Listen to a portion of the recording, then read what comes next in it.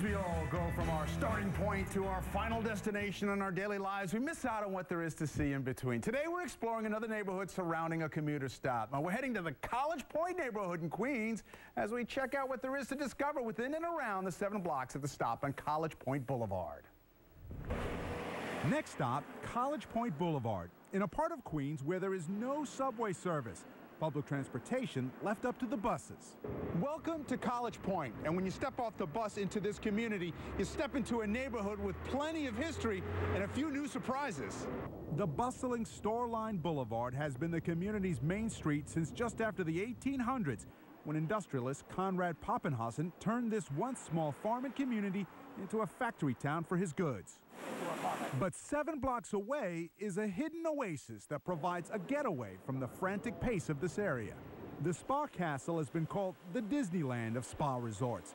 5 stories high and stretching over 100,000 square feet, this import of spas popular in Korea has it all for people who like to be pampered, including 7 different types of saunas, from the very hot to the very cold. We have the ice sauna, we have the LED sauna, jade sauna. There's different types of saunas for different types of medicinal reasons.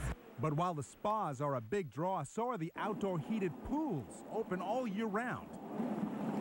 Tucked along the Powell Cove nearby is the upscale enclave called Malba. This is where you'll find some of the most expensive homes in Queens. Back over on the College Point side, with parking and driving a real challenge here, the College Point Shopping Center along 20th Avenue has become a welcome addition to the neighborhood, built across from the former site of Flushing Airport. However, when it comes to personal service, few can compete with this classic family-run butcher shop right on the boulevard. We have been here in this exact location for 91 years. My brother and I are 4th generation in this same shop. Empire Butcher Shop is famous for its homemade bacon and hot dogs. Locals also love the old-style candy at the counter.